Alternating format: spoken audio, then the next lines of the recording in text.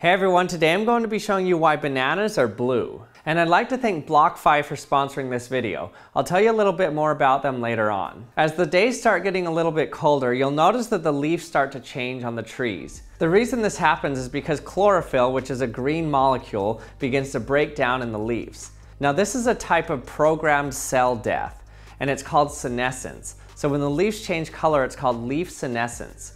So one of the main reasons that chlorophyll breaks down is because of the reason why it exists in the first place. It absorbs light and can turn that light into energy. But the problem is when you have too much chlorophyll, it actually becomes a phototoxin. When chlorophyll absorbs too much light, it actually creates reactive oxygen species, and this can destroy the plant.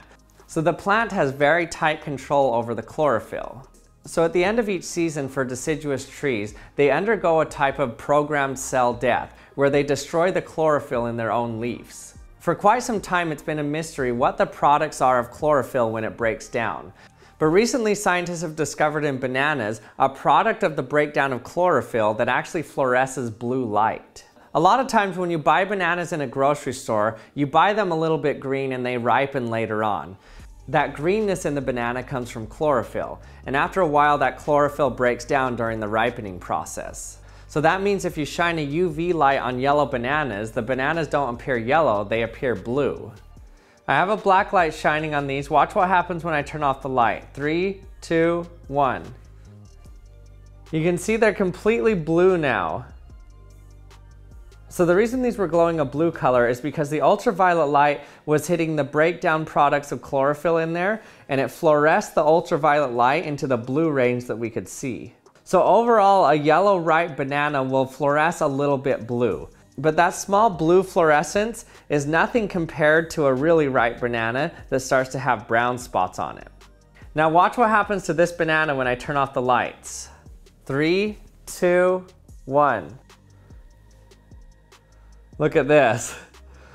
So look around the brown spots here. Look how bright blue it is. Around every brown spot here, there's an area that has a very strong fluorescence here. And this was actually just discovered in bananas recently. So any area that has this bright blue fluorescence is actually an area that is undergoing a strong chlorophyll breakdown and a programmed cell death. The reason this is significant is because this provides a biomarker for areas of the fruit that have programmed cell death occurring. You'll notice that all the brown spots do not have this. For example, here's a brown spot and here's a brown spot, and it's kind of browning right here, but it does not fluoresce under the UV light. So you can see this brown spot is not fluorescing. So that means that's just a spot that was bruised. It's not a spot that was undergoing a programmed cell death or senescence. So if you're studying programmed cell death, only the spots that have these bright blue spots are the cells that you need to take interest in. What's really interesting is sometimes you'll notice a spot like this one on this banana. Notice how bright that glows on the end here. But you'll notice that it's not even brown here. So that means that there's a cellular process going on right now that's invisible to us normally. So this is a few days later with the banana that had the fluorescence on the end right there. There was no indication other than the fluorescence that there was cell death occurring. But now a few days later, look how brown the bottom of this banana is. So all the cells are obviously dead now, but we couldn't tell before other than that fluorescent marker. So that truly is a way to tell that there's cell death occurring before we can visually see it with regular light. I was using UVA light to fluoresce these bananas.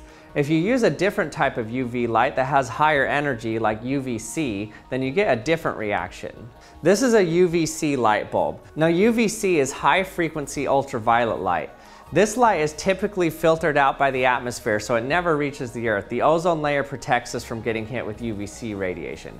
It has extremely high energy. Because UVC causes ionization of DNA, it can kill cells. So it's been used for a long time to sterilize things. So during the past couple of years, people have used UVC lights to sterilize their groceries. But watch what happens when you use UVC light on bananas. An interesting reaction happens.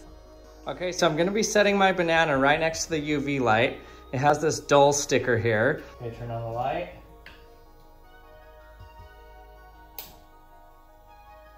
Let's see what the banana looks like after 15 minutes. Okay, it's been 15 minutes. Let's check it out now. Looks like it got pretty brown right here. Let's see what it looks like when we remove this. So you can easily see where I removed the sticker, it's a lot lighter. So there's definitely some browning going on right away. But now let's just let the banana sit, not exposed to the UV light, and see what it looks like after a few hours. Okay, now look at this banana. It's been 5 hours now. This is where the sticker was. You can see how brown it got from that UV light. So this is kind of like a sunburn. Initially, it's hardly noticeable, but now that we've given it some time, look how brown it got. So the UVC light actually killed the surface cells on this banana here. But you can see it's not too deep here. If you go just a little bit under, it's no longer brown. So it only got the very surface cells of the banana. So if you ever wonder if you have a real UVC light, you can test it on your bananas instead of your eyes or your skin. Subscribed yet? And also hit the bell so you can be notified when I release my latest video. And check out Action Lab Shorts, which is my second channel where I do videos similar to this channel but a lot shorter in less than a minute. And thanks for watching, and I'll see you next time.